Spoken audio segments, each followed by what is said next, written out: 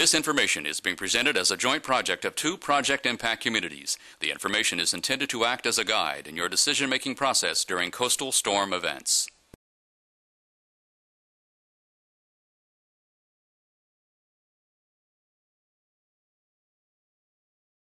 The probability of a major hurricane hitting some area like Long Island is going to be extremely small, but in the case of Long Island, it has happened in the past and it will happen again in the future.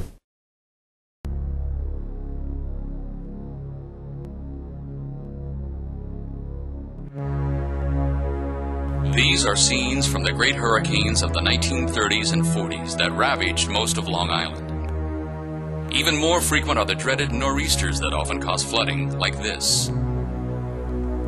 But it is the storm surge from hurricanes that poses the greatest risk to life and property.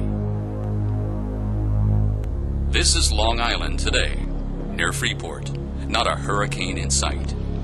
Yet flooding from hurricanes and nor'easters has been a constant problem for residents of this region. Even the right lunar cycle can trigger minor street flooding, much less a hurricane or powerful nor'easter. But folks up here have been doing something to reduce the impacts of repeated flooding. It's called Project Impact. Project Impact has been about building a disaster-resistant community. We've been trying to get people to realize that the threat of storms is a real threat up here. We haven't had a major storm in several years, so people kind of get comfortable and they feel that a big storm is going to go to North Carolina or to Florida and not going to go after them. And Project Impact is our way of trying to get the message to people that they are in harm's way here on the coast of Long Island, and flooding is a real problem. It can happen in the summer during a hurricane, it can happen during the winter during a nor'easter. Once the storm passes and the tide goes down, no one wants to be in a shelter. People want to be able to get back into their home. That's one of the most important things, having something to go back to. So that's why we're building a disaster-resistant community by strengthening the structures in the community as they exist today.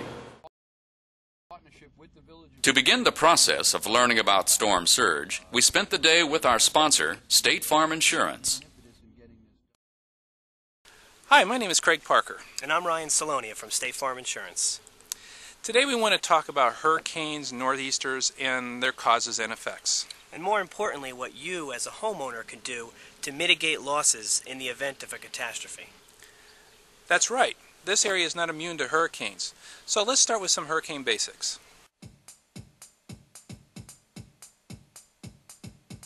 Hurricanes have four main hazards that you should be concerned with.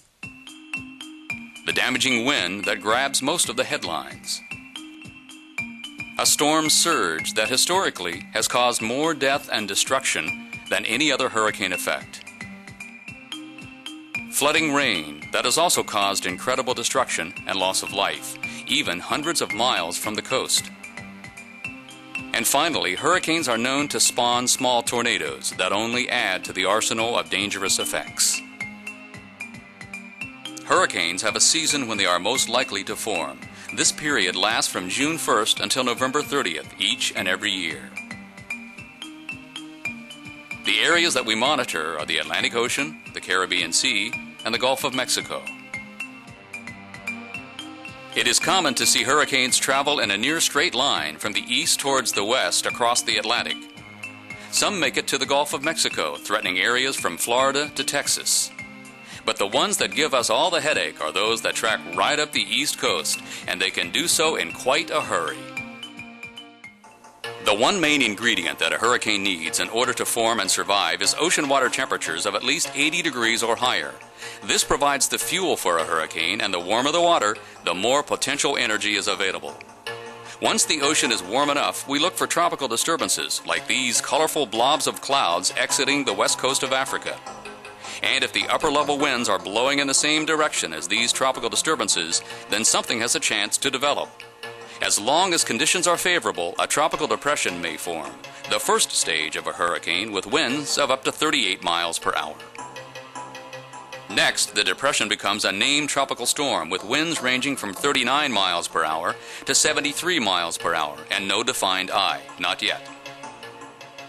Finally, when conditions favor, a hurricane will be truly a hurricane once winds around the center reach 74 miles per hour or higher. Some hurricanes have winds well over 100 miles per hour.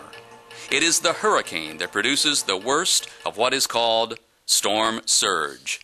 To understand storm surge, we visited Max Mayfield, director of the National Hurricane Center in Miami, Florida. Storm surge is really a function of two things primarily, the intensity of the hurricane and the slope of the continental shelf.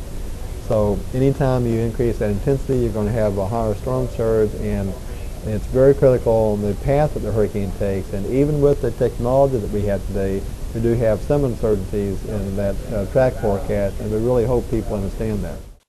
As Director Mayfield noted, storm surge is a direct function of three main parameters: the intensity of the hurricane, the slope of the continental shelf, and the exact track or path that the hurricane takes. Northeasters also cause storm surge, but their effects can last for more than a day or two. Contrast this with a hurricane that is usually through our area in a matter of hours. Northeasters also have other features that distinguish them from hurricanes. Hurricanes have a June through November season, whereas northeasters typically form from November through March. Hurricanes are born because of heat and humidity that must be dispersed out of the tropics. Northeasters are more a function of warm and cold air masses colliding over the relatively warm Atlantic waters. And as we mentioned, hurricanes are quick to move in and out of our region, whereas a northeaster can hang around for more than 2 days, really allowing the water to pile up and cause flooding. But the two phenomena are closely connected in one very important manner. We're here with Jay Tansky from the New York Sea Grant Program. Jay, can you tell us a little bit about the tides and how they interact with hurricanes and nor'easters? Well, the tides are very important because they can determine how high the floodwaters associated with the storm are going to be. Here on Long Island we have what are called semi-diurnal tides. That means the tide rises and falls twice a day.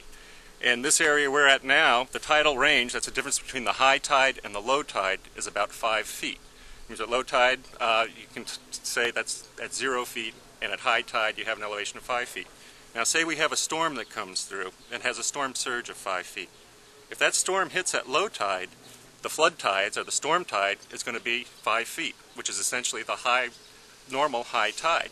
So it's not going to cause much of a problem. But if that storm does come through at high tide, then you have a tide of 5 feet plus the storm surge of 5 feet, which gives you a storm tide of 10 feet. That's when you can really start having problems. So it's that storm tide, or the effects of the tides and the storm surge combined, that's very important when you're talking about hazard mitigation, emergency response, and flooding problems on our coastline. To visualize what Jay Tansky described, we've taken an actual photograph of a canal in Freeport while at low tide. Next, we added our own digital water to simulate the low tide level. Then we bring the water up around 2.5 feet to mean tide, or halfway between low and high tide. Now, if we bring the water up another 2.5 feet or so, we see the water level at a normal high tide.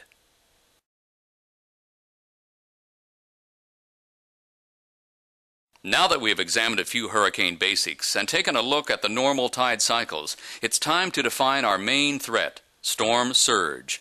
By definition, storm surge is an abnormal rise in the sea level accompanying a hurricane or other intense storm, and whose height is the difference between the observed level of the sea surface and the level that would have occurred in the absence of the cyclone.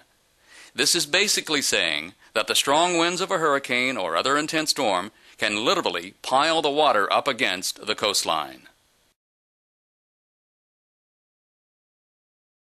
A northeaster also produces a storm surge that is mostly a function of the water being piled up against the coast by prolonged onshore winds. Storm surge is not a large tidal wave. It is a steady rise in the elevation of the water level. At the coast, it will look something like this, with battering waves. In our region, it looks more like this. A steady rise in the water level as the hurricane or other coastal storm closes in. There is very little wave action, just a steady rise in the overall water level that can vary from storm to storm and whether or not the storm strikes at high, mean, or low tide. Assuming these exposures, what can be done to reduce losses associated with these events? The word is mitigation. Let us first take a look at the consequences of taking no action to reduce loss. In this computer animation, we can simulate the effects of a storm surge flood and its damage to unprotected property. Notice that as the wind speed increases and the water level rises, the dollar amount of damage also goes up until the home is a total loss. We can also simulate the same effects on a propane tank or fuel oil tank. As the water level rises, the tank is overcome and easily pops loose, quickly becoming a dangerous piece of floating debris.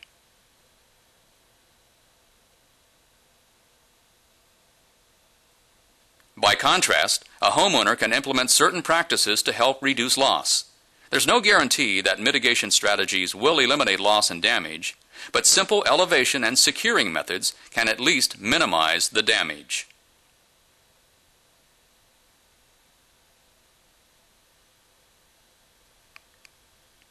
Even an entire home can become more disaster resistant by proper elevation, storm shutters, tree trimming, and proper dock and pier construction.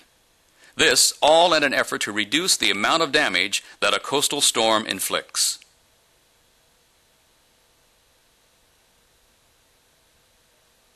One real-life example of such a success story is that of Freeport resident Mr. Donald Brown.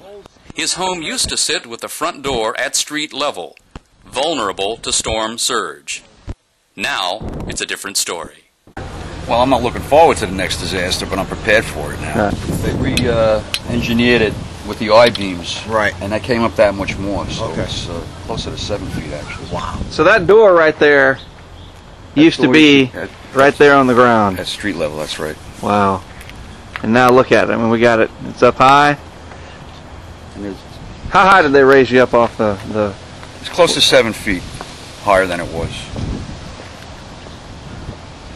There have been times when I've had 1.5 foot of water on the ground floor before we raised it. Before you couldn't walk under there, now you can. Right. So the benefit is you get a crawl space. Yeah. Well, you get a crawl space. The house was designed per FEMA guidelines for the vent openings, so hydrostatic and hydrodynamic loads. So the foundation will not move when there's a storm surge. The water will go in and will be able to come out and equalize the pressure on the interior and exterior of that foundation. Why don't you tell us what Project Impact is doing here?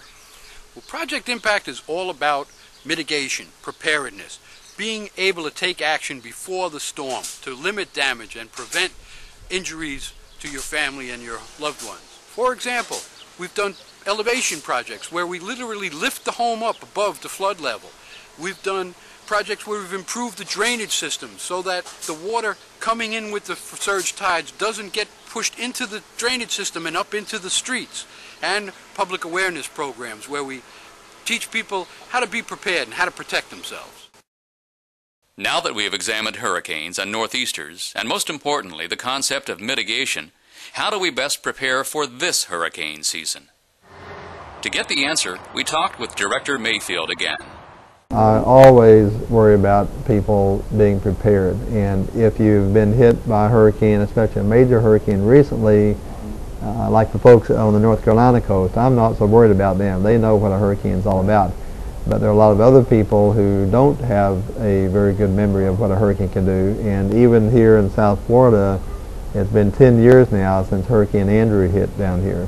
And I think our memories are pretty short, and you bet that's a big concern I have, that people remember what a hurricane can do and all the hazards associated with the hurricane. The first thing you need to know is to assess your vulnerability. You need to understand which hazards you're subject to. That includes the storm surge, the strong winds, the heavy inland freshwater flooding, and the tornadoes, and then develop a plan accordingly. Most coastal counties, you can go to either the Weather Service office or the Emergency Management office for your county and have a pretty good idea of how to make a hurricane plan. You can find out if you're in an evacuation zone. That's the number one thing you need to do, is assess your vulnerability, find out if you're in an evacuation zone or not. If you're in an evacuation zone, you need to have in your hurricane plan the location of where you'll go to shelter. You need to know in advance where you're going to go and how you'll get there, and if you're told to go, go immediately. Even if you're outside that evacuation zone, you still need to have that hurricane plan. You need to have the storm shelters, the drinking water, the extra medication, things like that, flashlights, batteries, radios, and have all that on hand, before the hurricane gets here. Don't wait for the hurricane to come knocking at your door before you make your preparations. If you're told to evacuate, do so immediately. If you're not told to evacuate, don't add to the traffic congestion. Go ahead and stay in your house or stay in a shelter nearby. Don't add to this possible gridlock. Dennis, we've covered a lot today. We sure have, Craig, and it's all real important information, and we hope you take it very seriously. We'd like to see you use mitigation in your home to protect your home, your family, and your property from the damages of wind and surge from these coastal storms. And we'd like to thank State Farm Insurance for all the help in making this possible. Dennis, I thank you for all your efforts. At State Farm Insurance, we not only sell the promise, but keep the promise. That is why we are out here in the community helping to protect you, your family, and your assets. If you want additional information on how to protect yourself from hurricanes, nor'easters, and other damage that could occur to your personal property or homes, log on to statefarm.com or contact your local State Farm agent who can provide you with further information.